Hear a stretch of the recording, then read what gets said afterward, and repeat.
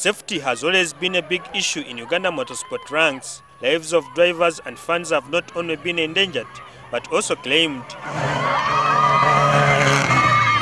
This could be a thing of the past thanks to the partnership between local motorsport governing body, FMU, Kampala Executive Aviation, as well as Acute Care and Emergency Response Consortium. Drivers and fans will now access air medical evacuations at no cost during motorsport events. The ability to take someone from the place where they're injured to the hospital has been lacking, especially when it's time sensitive. There's something called the golden hour, which requires that someone is handled as quickly as possible within the first hour of the injury for them to have a very high chance of survival.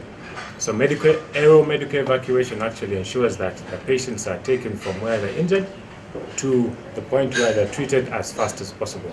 As we saw at this demonstration at Kajans today, air evacuation is the quickest and safest way of getting an accident victim to a treatment center.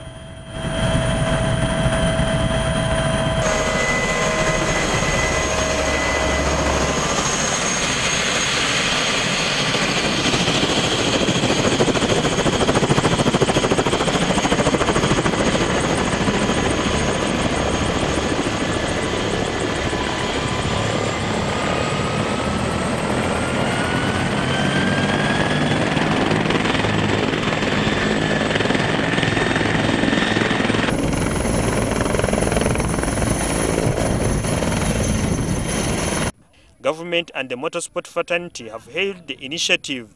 It's a great step towards addressing road safety issues. And let me make this statement to the public that road safety is a shared responsibility. Even though we knock, or even though we happen to get an accident, that the aeroplane is always there for those ones who can fall into what? Accident. And remember, this is going also to be at Busika. This aircraft will be stationed there to showcase for you. But most important, this is not just for rally fans and everybody. This is for the public. This is for Ugandans. We are trying to curb the rampant road accident, that wherever there is such an accident, these choppers will be coming directly to help the people who have been the affected people on the ground with the doctors, supplies, and at least those who may need immediate attention.